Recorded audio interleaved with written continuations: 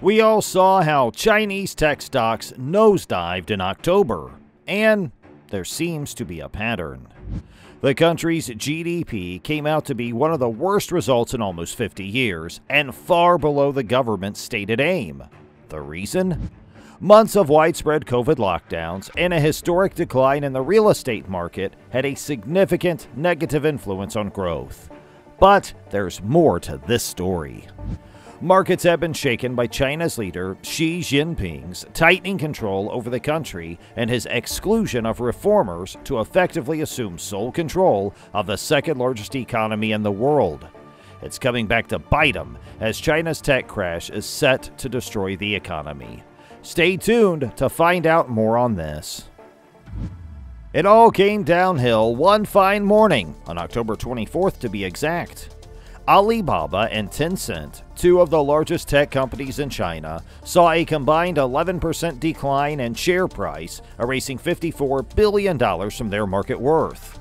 Jack Ma, a co-founder of Alibaba, lost $900 million, bringing his net worth down to $20.5 billion. Then, Meituan, an online marketplace, sank more than 14%, followed by Baidu, a search engine, losing 12.6%, and Pinduoduo, an e-commerce platform, over 25%. A $6 trillion blowout happened as uneasy investors sold Chinese stocks. The closely controlled onshore yuan, which has already fallen significantly since last year, lost ground against the dollar in the meantime. It can all be pointed toward the Chinese president and his zero-COVID policy to the pandemic, which killed the economic dealings of tech firms like Alibaba. As a result, the market responded negatively to Xi's decisions, who was only concerned that his ideology, rather than Beijing's brand of capitalism, wins out.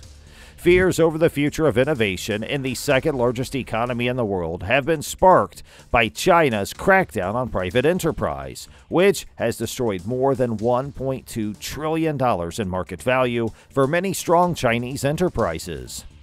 However, some argue that Beijing's attempt to gain control doesn't have chaos as its ultimate objective. The Chinese Communist Party, which is currently in power, wants to make it plain to its corporate allies that accessing capitalist markets is acceptable under certain conditions only. We are seeing Chinese regulators fining businesses, banning their programs from app stores, and requiring certain enterprises to entirely revamp their operations to fit their criteria. Then, regulators' announcement of restrictions on China's for-profit education sector and its food delivery business resulted in hundreds of billions of dollars in market value being destroyed. All of this comes as Xi slides into an unprecedented third term as president with a group of his supporters and loyalists into the Politburo Standing Committee, the center of power within the Chinese Communist Party. The reason for that move? Well, it makes it unlikely that anyone will question any policy blunders that Xi makes, even if it means he ends up killing their tech sector and eventually the economy.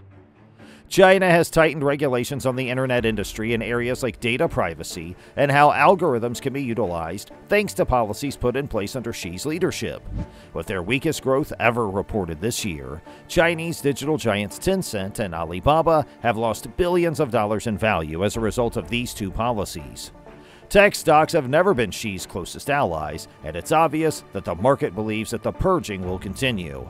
The majority of the new leadership are party officials with little to no prior experience and a questionable track record in economic management. Yeah, that's a sure-shot way to destroy your economy. Beijing believes that attempts to limit private enterprise are necessary to prevent instability in the economy and among the populace.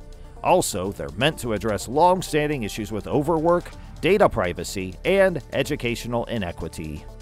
Beijing's campaign against private businesses is ultimately about control, preventing private company conduct that could lead to more independent and potentially non-conformist actions. Undermining Beijing's state-centric model is the top aim. Then the government turned on technology, suddenly canceling Ant Group's IPO in November. Later, it was mandated that the business, best known for its Alipay payment app, restructure its operations and become a financial holding company. Naturally, the entire tech sector came under scrutiny. After regulators charged Alibaba with acting like a monopoly, the e-commerce business was slammed with a record-breaking $2.8 billion fine. Other businesses, such as e-commerce site Pinduoduo and social media and gaming behemoth Tencent, have also been called before regulators looking into allegations of anti-competitive behavior. Regulators are also targeting other businesses, and authorities are focusing their investigation on other Chinese companies that are listed on the U.S. stock exchange because of data security concerns. In terms of its length, intensity, extent, and the speed at which new policies are being announced, the crackdown is unparalleled. Some analysts, though, believe Beijing is right to justify its unprecedented crackdown as a vital public benefit.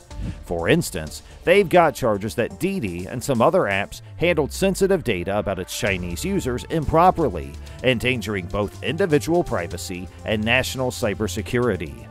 These were the focus of the regulatory onslaught on those companies, initially at least. But there's another thing they have to worry about. China's also getting more and more concerned about unemployment, particularly the welfare of its young workers, who are increasingly protesting about a culture of oppressive overwork. Among young people, a movement known as laying flat, or tangping, has gained tremendous popularity. They're all about rejecting cultural demands to work hard, get married, have children, or acquire property because of the diminishing rewards of accomplishing such goals. On top of that, Chinese software firms have received a lot of criticism for putting young people to work long hours and encouraging an unhealthy work ethic. Urban young workers have taken particular offense to the term 996, which refers to the practice of working from 9 a.m. to 9 p.m. 6 days a week. It's also rumored to be widespread among large technological organizations. The ruling Chinese Communist Party seems to have been concerned about the laying flat ideology, so in recent months, the word tangping has been mostly muted on Chinese social media, and the movement has come under fire from state media. Now, Beijing's strategies involve a lot of risk, and analysts raise concerns that the crackdown could kill China's entrepreneurial spirit. That's a crucial component of the country's economic liberalization, in addition to the $1.2 trillion in market value that Goldman Sachs claims has been erased from well-known stocks. It's nothing new, though. Restrictive central government policies have lowered the valuations of numerous well-known tech companies since 2021. Many foreign fund managers discussed the degree to which Chinese shares had become uninvestable at the height of the crackdown.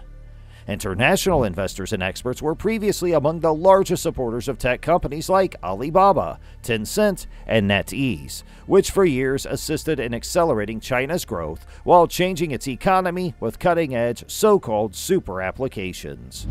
However, mood sharply changed in the second half of 2021 as a result of President Xi Jinping's administration's broad regulatory crackdown on the industry's most potent corporate groups. The good news is, we're hearing that some of the policy toward tech stock is being loosened. As the country reopens and regulatory restrictions on the industry lessen, China's tech equities have launched a $700 billion rally, attracting the attention of foreign asset managers who'd previously deserted the market. The Chinese-dominated Hang Seng Tech Index in Hong Kong has increased roughly 60% since its lows in late October, with market value gains of $350 billion from titans like Tencent and Alibaba. The gains, which have started to materialize only a few weeks ago since Beijing started easing its COVID-19 limitations, contrast significantly with the low period for Chinese tech markets. Now, even though local investors and hedge funds have been buying up China tech stocks from the start of the boom, strategists and traders claim that most mainstream foreign investors have yet to make the investment. In addition, authorities have resumed approving the sales of new video games that are crucial to Tencent and NetEase. Oh, and Didi, the ride-hailing business that was banned from Chinese app stores 2 years ago due to an inquiry, is now permitted to sign up new clients. You can tell they're making an effort to persuade international investors that the worst of the technology crackdown has already passed. As the Chinese government makes some hasty constructive moves, we'll stick with actions that speak louder than words. With the shock of the past 3 years, global funds are likely still underweight and have left many wondering if revenues can increase. Or if there's another tech crash looming around, only time will tell. One thing is for sure, if China wants to steer clear of total economic collapse, the government will have to ease up on all those restrictions, stat. What's your take on China's tech crash? Let us know in the comments below. Make sure to watch the next video and subscribe to our channel.